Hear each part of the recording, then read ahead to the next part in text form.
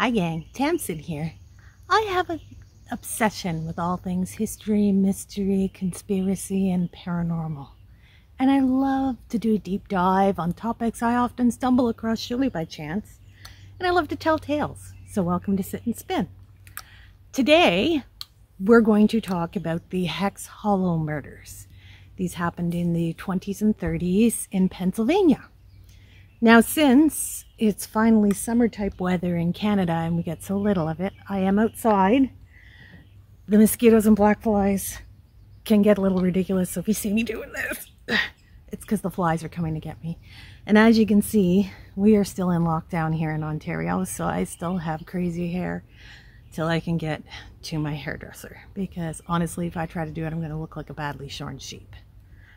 So for today, I am going to spin this lovely braid I dyed up with the amethyst purple, and I called it Amazon green because I labeled the jar Amazon green. It's not Amazon green. It's coral reef aqua. As far as the bleeding goes, I was thinking of the right dye.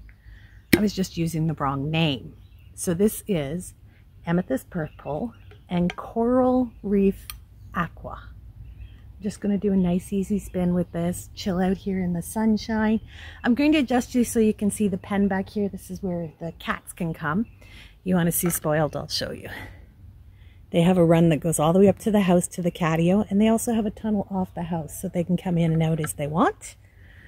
So I expect them to show up in the cage because they generally like to come down here and wrestle around in the grass. So I'm going to adjust the camera and let's spin a yarn. Reimer's Hollow, also known as Hex Hollow, is located in central Pennsylvania near the Maryland border. The area was brought to national attention by a murder that occurred there in 1928. And like the satanic panic of the 80s and 90s, it set off hysteria about hex magic and witchcraft. Let's have a look at what happened. Pennsylvania hex magic dates back to the earliest days of the colony. Though there were a great many different religious denominations among the original German settlers, there was a common tradition of folk magic practiced by all except the plain Dutch, such as the Amish, who rejected the practice. For large numbers of these Germans, the belief in folk magic was entwined with their Christian beliefs. On one end of the folk magic scale was powwowing, nothing to do with the Native American ceremonial practice of the same name. Powwowers were folk medicine practitioners who drew their healing power from God. Powwowers treated illnesses, provided protection from evil, removed hexes and curses, located lost objects, animals, and people, foretold the future, and provided good luck charms. They used amulets, incantations, prayers, and rituals. It was believed that anyone could powwow, but members of certain families were especially adept at it. These families passed the traditions down from generation to generation.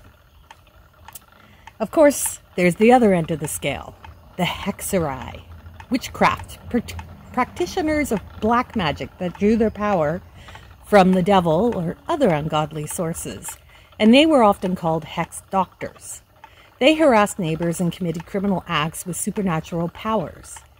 The term hex doctor was at times applied to powwowers, who were also knowledgeable in the ways of hexerai and were skilled at battling witches and removing curses.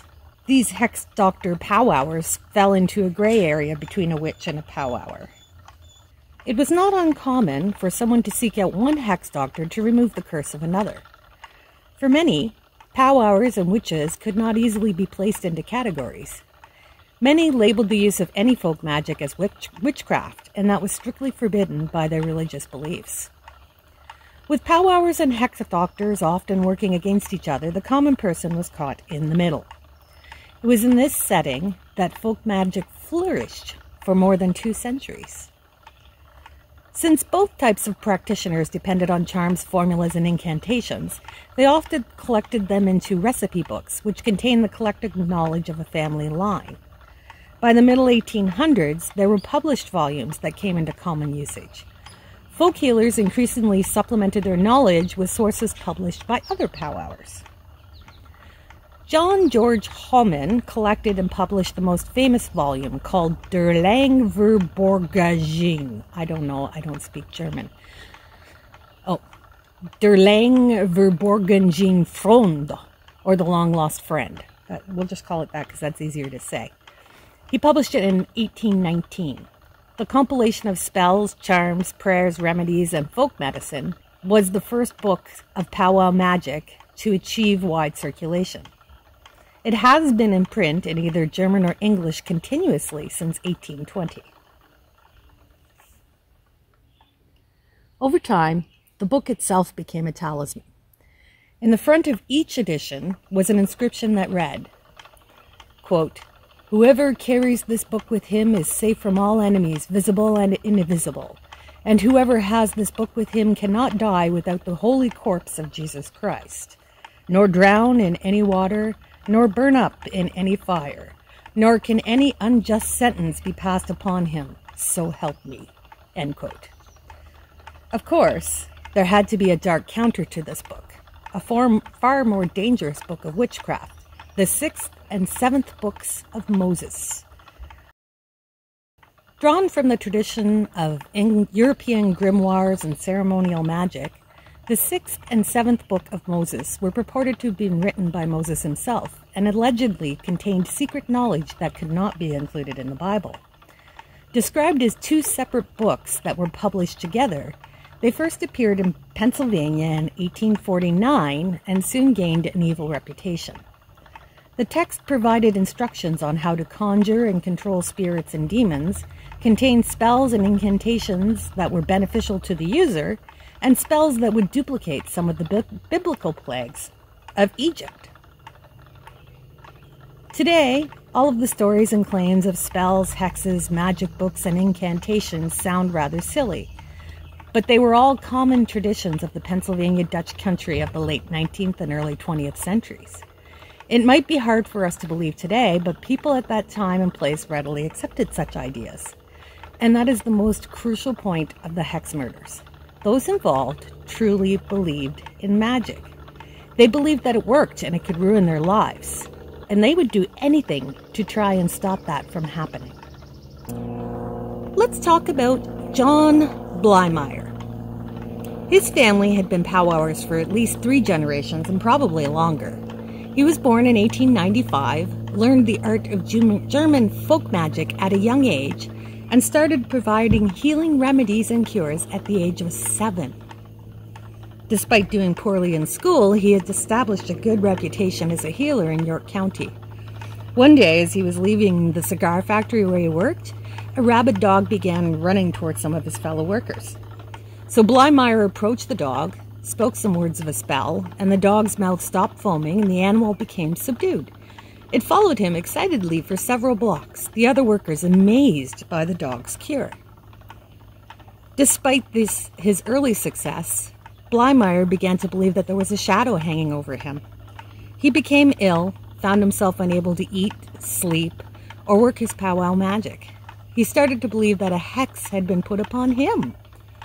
Then one night, just as the clock struck midnight, an owl outside hooted 7 times. So this indicated to Blymeyer that he had been hexed by the spirit of his great-grandfather Jacob, who had been a powwower and the 7th son of a 7th son, which is, of course, extremely powerful. Since Blymeyer could not fight back against his spirit, he moved away from his ancestral home in the cemetery where his great-grandfather was buried, hopefully breaking the spell. For a time, it seemed to work. Blymeyer worked doing odd jobs along with his powwowing, through which he met and married a young woman named Lily. The couple had 2 children, but both died in infancy. These tragic occurrences led Blymeyer to once again believe that he had been hexed. Unable to determine the source for the new hex, he turned to other powwowers for help. One of them, a man named Andrew Lenhart, convinced Blymeyer that the source of the hex was someone he knew very well. This led Blymeyer to become suspicious of everyone around him, even his wife. Lily began to fear for her safety, especially since in 1922, one of Lenhart's other clients murdered her husband after receiving similar information that he'd given to Blymeyer. Sally Jane Heggie shot her husband Irving in bed after Lenhart was hired to drive the witches from her home. Sally did not believe the treatment worked and was in terrible physical pain. She finally snapped one day, killed her husband, and later committed suicide in jail. Lily was terrified the same thing was going to happen with Blymeyer, so she was able to have him committed to an insane asylum. The doctors determined that he was obsessed with hexes and magic and needed treatment. Soon after, Lily filed for divorce and it was granted. But 48 days after he was committed, Blymeyer simply walked out the door and vanished. No one even bothered to look for him. Wouldn't have been hard to find him because he went right back to work at the cigar factory in 1928. While he was there, he met two other people who also believed that they were hexed. One of them, 14-year-old John Curry, was trapped in an abusive household and felt that a malevolent force was causing the trouble at home. A farmer named Milton Hess also believed he had been hexed. Hess and his wife Alice enjoyed success until 1926, when unfortunate events began to plague their farm. Crops failed, cows stopped producing milk, and they lost a large amount of money. The talk of hexes reinforced Blymeyer's own belief in spells, and he became terrified by the idea that someone was out to get him. He began to consult other powwows, attempting to track down the source of the hexes.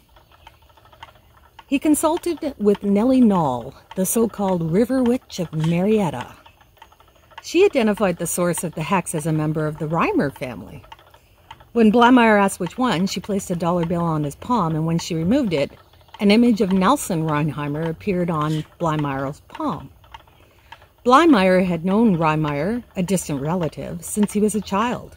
In fact, when Blymeyer was 5, he became seriously ill. His father and grandfather, unable to cure him, took him to Reinheimer, who did heal him. Baffled by why Reinheimer would wish him harm, Blymeyer went to see Knoll again. She confirmed that not only had Reinheimer hexed him, but that he had also hexed John Curry and Milton and Alice Hess. The solution for ending all the curses, whichever, was to take Reinheimer's copy of The Long Lost Friend and a lock of Reimeyer's hair and bury them 6 feet underground. Blymeyer and Curry decided to go to Reimeyer's Hollow and obtain the needed items. So on November 26th, which is, by the way, is a great date, that's my birthday, the Hess's oldest son, Clayton, drove Blymeyer and Curry to the Hollow. The address they had for Reimeyer turned out to be for his former wife, Alice, but she sent them on to his house, which was a mile down the road. As fellow powwowers, Blymeyer engaged Reimeyer, so many Myers, in discussion of the long-lost friend and other elements of their mutual craft, never indicating that he was aware of the hexes Reimeyer had cast. Since the conversation lasted long into the night, Reimeyer invited them to sleep downstairs. Since Reimeyer was much bigger and meaner looking than Blymeyer remembered, they used this opportunity to search for the book but had no luck. They debated on whether or not to try and obtain a lock of Reimeyer's hair, but finally decided he was too big for them to hold down while they cut his hair. The pair left in the morning, agreeing they needed more help.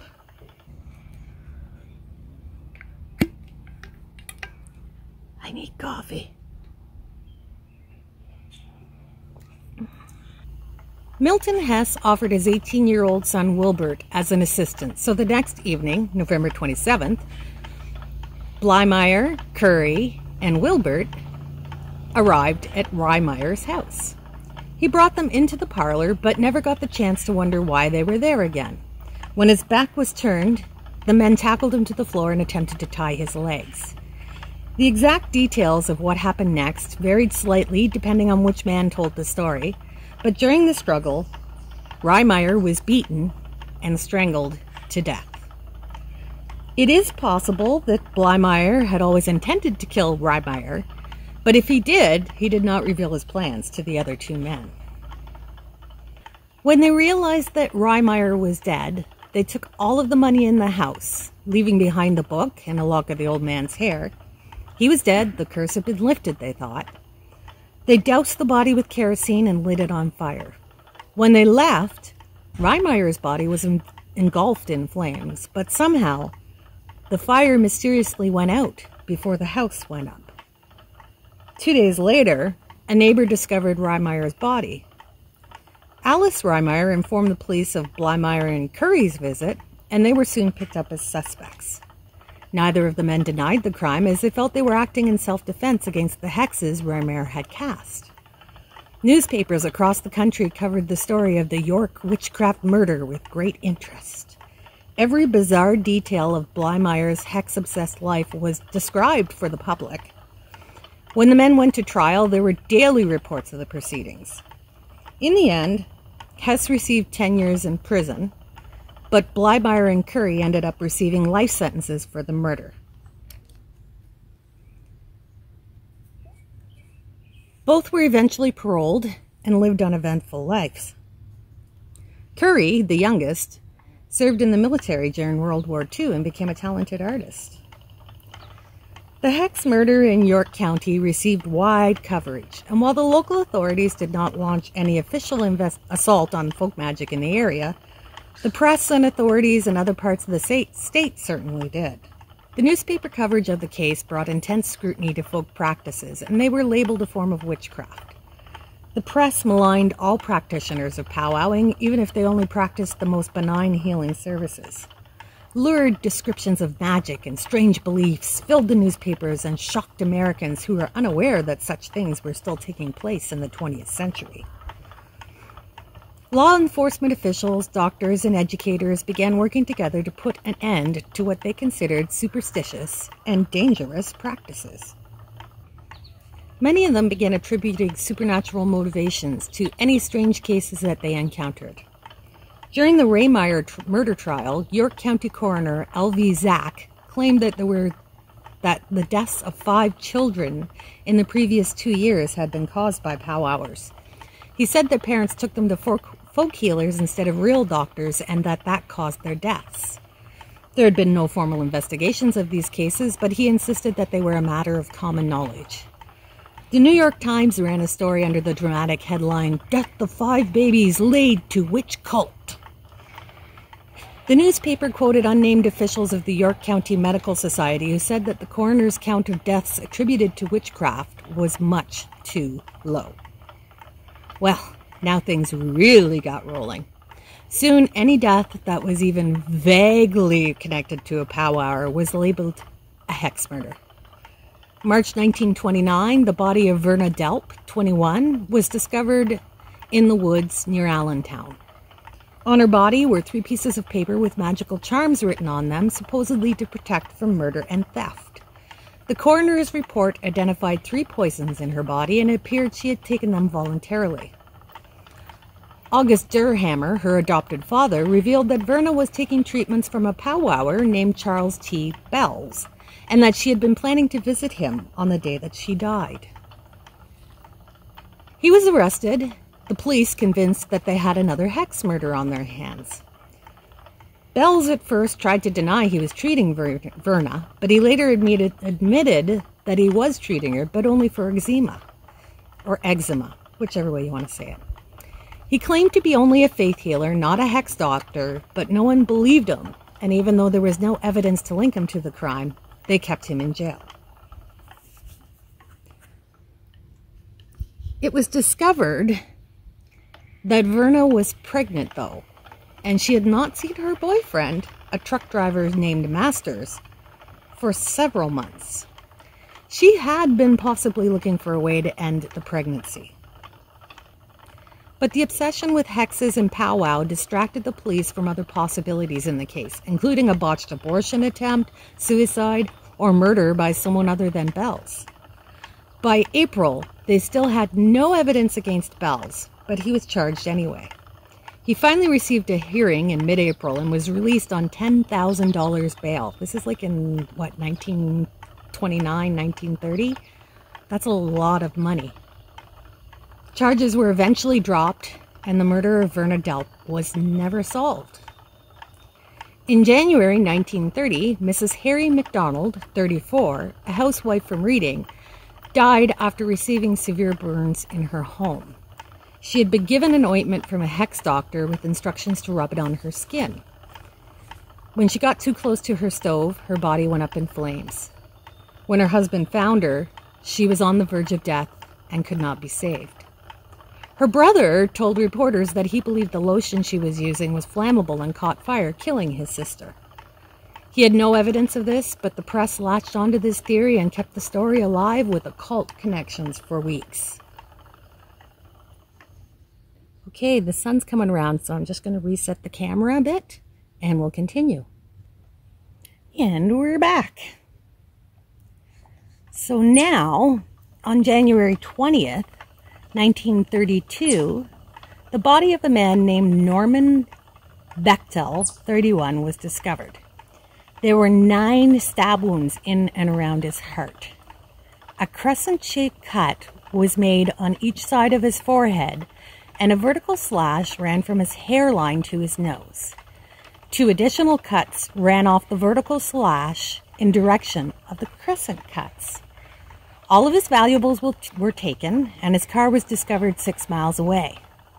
The bloodstains in the car indicated Bechtel had known his attacker well enough to let them into his car. The case appeared to be a robbery gone bad, but then there were those pesky facial cuts, which might have special occult significance. Since Bechtel had grown up near Boyertown, where powwow was common, the police immediately started searching for evidence of another hex murder. Captain Harry Heenley, the chief investigator, searched for any possible connection with folk magic, but found none. After following a few more leads, the police still had no answers, so the press began calling the mystery a hex murder. Then, in April 1937, William Jordan, 36, confessed that he and 4 others had killed Bechtel, who they had been attempting to blackmail. The details of Jordan's confession were not publicly released, but the murder had nothing to do with magic.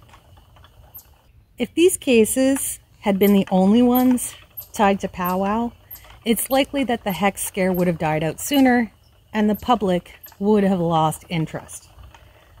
But then an actual hex murder occurred in 1934, which sealed the fate of folk magic in the state for decades to come. The last true hex murder occurred in Pottsville on Saturday, March 17, 1934. Mrs. Susan Mummy, 63, Mummy is in M-U-M-M-E-Y, 63, was tending the injured foot of Jacob Rice when the oil lamp that her daughter was holding shattered as a shot tore through the window. Mummy was killed and the other 2 took cover, not knowing if more shots would follow. They waited all night in fear, but as morning approached, Rice made the trip to Ringtown to report the crime.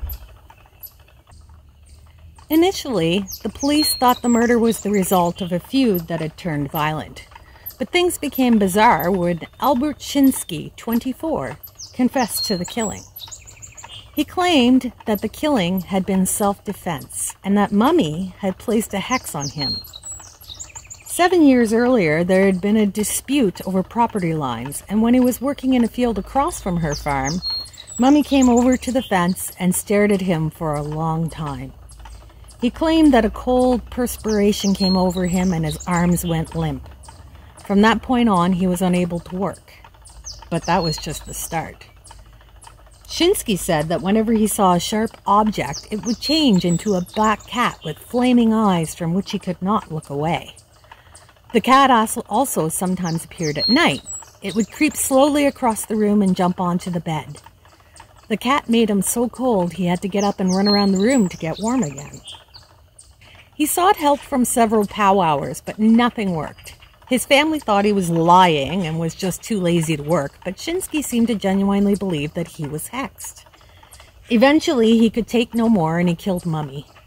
He told the police that the minute she died, he felt the curse lift from his shoulders. Prosecutors, of course, wanted Shinsky put to death for the murder, emphasizing the danger of the practice of folk magic. But despite objections from the police and the prosecutor's office, doctors ruled Shinsky insane and he was sent to the Fairview State Hospital. He remained in mental institutions for the rest of his life. This second confirmed Hex murder cemented it for the general public, though. Witchcraft was a threat to society. Cow hours still had plenty of defenders, but the tide of public opinion had turned against them. Pennsylvania's school system declared war on the belief in hexes, especially in rural areas where it seemed most prevalent. It was hoped a new focus on modern medicine and science would erase the superstitions that seemed to plague the countryside. Authorities also moved against powwowers and hex doctors directly, arresting and prosecuting them for practicing medicine without a license. Except for the brave few who had public storefronts, most powwowers avoided the public spotlight and downplayed their work to non-believers. They did continue to provide services to those who sought them out, but as time went on, the younger generations showed little interest in learning the old ways of healing and hexes. Still, the practice refused to die out completely. Many modern healers still exist today, and German folk magic remains alive and well. Let's hope there isn't another hex murder anytime soon. I hope you enjoyed a good yarn. Thanks for joining me, and I will see you next time. Bye!